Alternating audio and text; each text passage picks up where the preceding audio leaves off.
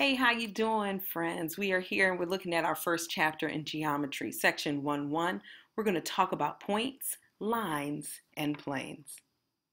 As with all chapters, we will start off by looking at new vocabulary, and the new vocabulary that we have here is listed in front of you. What I'd like you to do is take a look at some of the terminology. We won't write straight up definitions for most of them, but we will discuss the concept and give you sort of an idea of where the concept comes from. Let's start with undefined terms. This handy chart, this key concept chart that you can find in your textbook, talks about the undefined terms, which for us will be the point, the line, and the plane. The point, line, and plane are considered undefined because there's no real life example of any of these things. We talk about them in kind of a conceptual way, not in a specific way. So these are considered undefined terms in geometry. So now we're going to talk about a point. So a point is a location. It neither has shape nor size. So when I think about a point and I think about the fact that it has neither shape nor size, I think about the number line. And if I were to have a number line and place a point here, remember points are usually referred to by a capital letter, point A. Let's call this point B, capital B here. Point B we could say is at location, let's say 0.5, right? Halfway between 0 and 1. But if I would consider the size of this point B and say, well, point B has a width of maybe 1 millimeter, that doesn't make sense because as soon as I move any space to the left or to the right, I'm actually talking about a completely different number. If I move slightly over from B, let's say point C, which is really close, let me use a different color, point C, which say is really there, anywhere slightly over from B, right, is going to be some other point, let's say 0.50003. And of course, I can keep talking about getting between these points. So in that way, we can't really talk about the size of a point. So it has a size and neither a size or a shape, but we think of them as kind of a little tiny circle or a dot. A line is a collection of points and has no thickness or width, which is exactly one line. There's exactly one line through any 2 points. So in geometry, we'll often think given any 2 points, there's only one line that can go through those 2 points. Lines extend infinitely in either direction. Lines are often named by a lowercase letter, usually in script, or by 2 points that are on the line. You can name a line M, as in the lowercase letter, or line PQ or line QP, depending on the 2 points that are on the line. Order doesn't matter. What you also want to notice is that you can symbolically represent a line by talking about 2 points on it and using the line symbol at the top. Notice the arrows on either side. The final undefined term that we're going to talk about today is the plane. The plane is a flat surface made up of points that extend infinitely in all directions. The fact that it extends infinitely in all directions makes this picture kind of funny because this picture honestly looks more like a parallelogram. We use a parallelogram to describe a plane, but in our minds we need to keep in mind that this thing is not a parallelogram at all. It's not a 4-sided figure or a 3-sided figure or any sided figure. It goes on forever and ever in every direction. When we talk about naming a plane, we have a few different ways to do that. One, sometimes planes will be named by a capital letter located in the lower corner or upper corner of the plane. The capital letter will generally be done in script. Or we can talk about the plane given 3 points that are on it.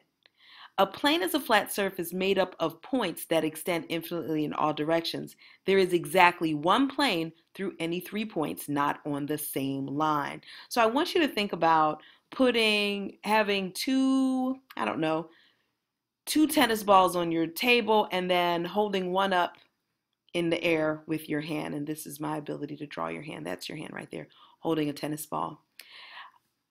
Given this definition, we know that there's exactly one plane that can slice through all 3 of these points. So I want you to think of that plane again as maybe a flat piece of wood or a tabletop that you can lean on all 3 of these balls, tennis balls, right? So that would be the idea when we think about 3 points make up one plane. So 3 points are sufficient for naming a plane. You can name a plane and name the points in any order you like, BCD, CDB, DCB, so forth and so on.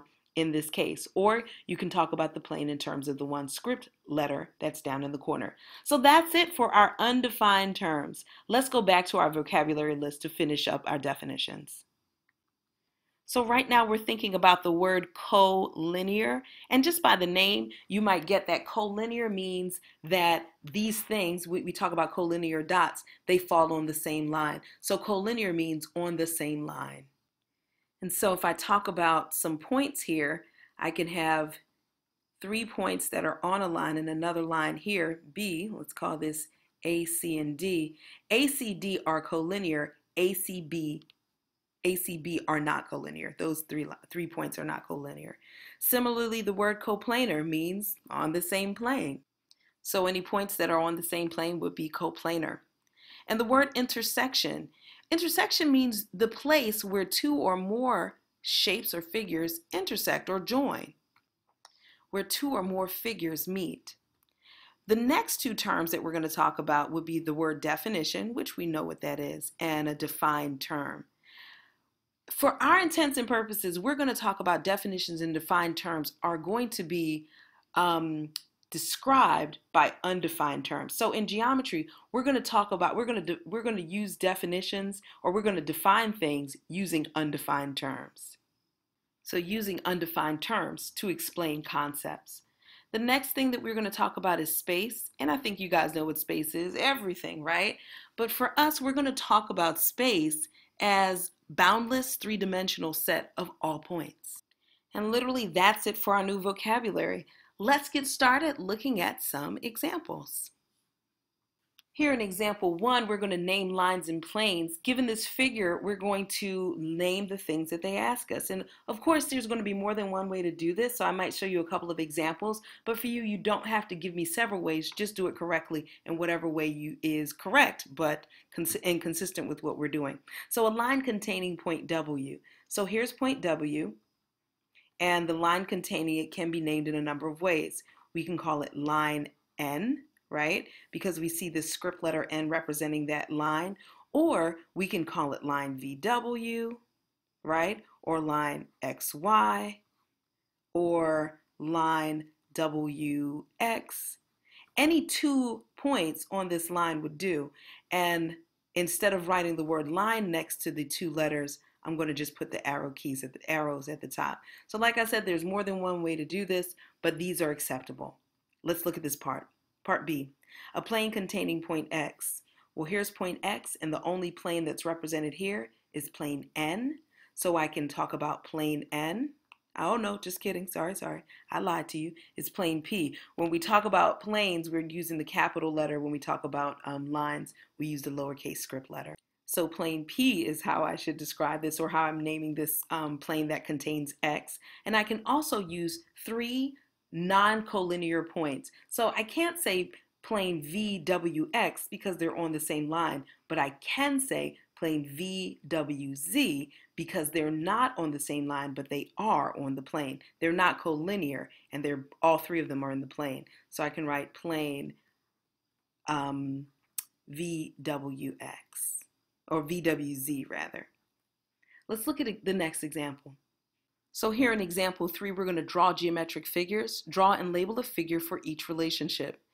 So in lines A, B, and C, D intersect at E for A having this coordinate, B having this coordinate, C having this coordinate, and D having this coordinate on a coordinate plane. We remember what a coordinate plane is. A coordinate plane is described as the X and Y axes and all the points that are represented there. And we know the plane goes on forever and ever and indefinitely in every direction. So what I'm going to do is I'm going to plot these points and write down the things that they asked us to do. Draw the lines A, B, and C, D. Then we're going to find the point and then put a point F so that it is coplanar with the points, but not collinear. So here are my points, and I'm going to draw lines through them so we can find that intersection. Remember the intersection, remember the intersection of the 2 points, of the 2 lines rather. And I know that's not straight, don't be mad at me. The intersection of the 2 lines would be, did they give us a point? Point E, so here's E, would be there. And we were supposed to Point F is a coplanar plane with the points, but not collinear with these guys. So point F can be anywhere. It can be right here if I wanted it to be. And we see that it is coplanar because it is on the XY plane, but it is not collinear. I'm going to show you the answer that the textbook had. So they drew their line. Our lines look pretty much the same. And then they chose to put the point here, which is totally fine. Let's look at this next part of the example. So in this situation, we're supposed to have a line QR intersecting plane T at a point S. And so plane T, I'm going to draw that first. And generally we use kind of a parallelogram shape for a plane. And we're going to name it plane T. So I'm going to put a little T down here in the corner. And so QR intersects the plane. When I draw the intersection of a line in a plane, I'm going to choose the place where that's going to intersect. Draw the line on one side, straight as I can, and then I'm going to pretend to draw the line on the other side, but I'm going to do it dotted because at that point it's underneath underneath my picture. So this is line QR, so I'm going to name it. Let's give it one point here and one point here being Q and R, being simple, and then here let this be point S, where the intersection happens. Let's take a look at the way the text did it. Similar, different angle, but whatever. So QR, they use the point R being this point down here, which is fine, and S is the intersection point. Let's look at our final example. The first question asks us to look at a drawing and kind of interpret what's going on. So how many planes appear in this figure? So as I look at it, I know that this is some kind of a pyramid with a pentagon base, 1, 2, 3, 4, 5 sides. So I know that's 1, 2, 3, 4, 5 planes there that are represented here. And then there's the bottom one, which looks like 6. And then this bigger one, well, this bigger one contains the bottom one. So the answer is just 6. There are 6 planes here. Name 3 points that are collinear. Remember, the word collinear means on the same line. So if I look around for 3 points that are listed on the same line, I could say perhaps maybe J, K, D. Those 3 points lay on the line. Maybe some other points might lay on the line here. Maybe I could say J, K, J, G, M does, but I don't have a line representing that. So I'm going to say J, K, and D. Name the intersection of the plane HDG, let's find HDG, and plane X, this plane here. So where does HDG and plane X intersect? For this problem, you need to keep in mind that planes are going on infinitely in all directions. So if this plane goes on infinitely in all directions, and so does this one here, the intersection won't just be this little segment HG, it would be the line containing HG. So I'm going to write line HG. And finally, at what point do LM and EF intersect? Let me highlight this really quickly so I can see a little bit better. So we're looking at LM. Where's LM? Right here. This is the line we're taking a look at. Do the dotted. And EF, line EF, so the line containing this segment there. So we're trying to figure out where these guys intersect. Notice that EF is in the plane of X. It continues on and on forever on X. Whereas this line LM goes through X at a particular point. I'm going to erase this for a second so we can see better. Notice LM goes through X at a particular point, at point L. What I want you to notice here is really important. The fact that this line only goes through at one point on the plane, and this line lives in the plane, and it seems like it's going to miss L, doesn't seem like these 2 points are going to ever meet. In fact, they're not. So the answer to this question is going to be at what point they won't. They won't ever intersect. These lines are called skewed.